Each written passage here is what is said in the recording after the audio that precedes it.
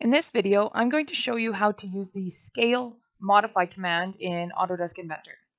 So the Modify commands can be found on our Sketch tab, and at the top of the ribbon here, we have a section called Modify, and the Scale button can be found in the top right-hand corner of our Modify panel here.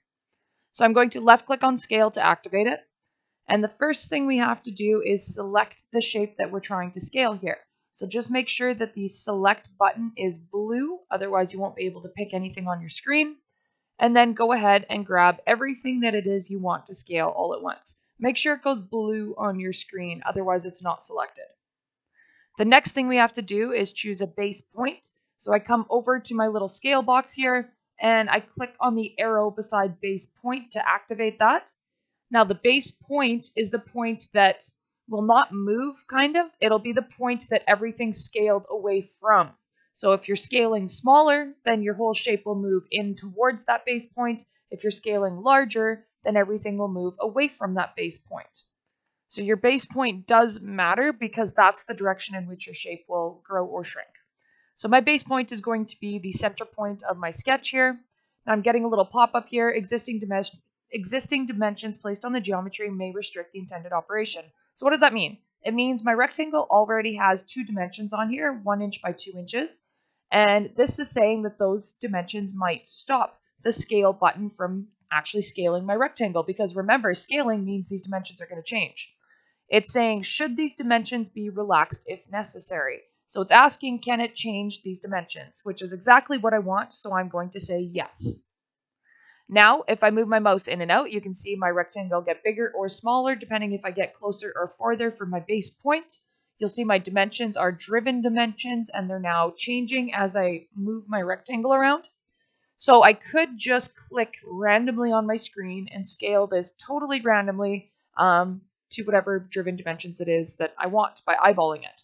Or we can type in what's called a scale factor. A scale factor is a percentage in decimals of how big or small you want your shape to be. So my original rectangle was 1 inch by 2 inches.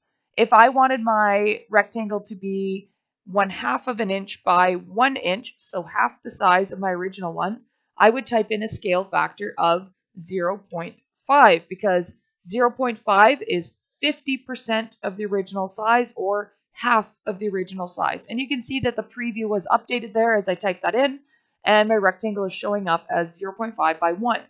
Now if I want my rectangle to be twice the original size, so that's 200%, I would type in a scale factor of 2. And if I zoom out here, you'll see that the preview shows me that, okay, a scale factor of 2 will give me a rectangle that's going to be 2 inches by 4 inches, which is twice the original 1 by 2 inch rectangle that I had. So that's how scale factor works. It's a percentage in decimals. So a scale factor larger than 1 will give me a bigger shape than what I originally had. A scale factor smaller than 1 will give me a shape smaller than what I originally had. And a scale factor of 1, which is 100%, will give me a shape that's exactly the same size as my original rectangle, because it's 100% of its original size. So I'm going to go with a scale factor of 2.25. That's 225%.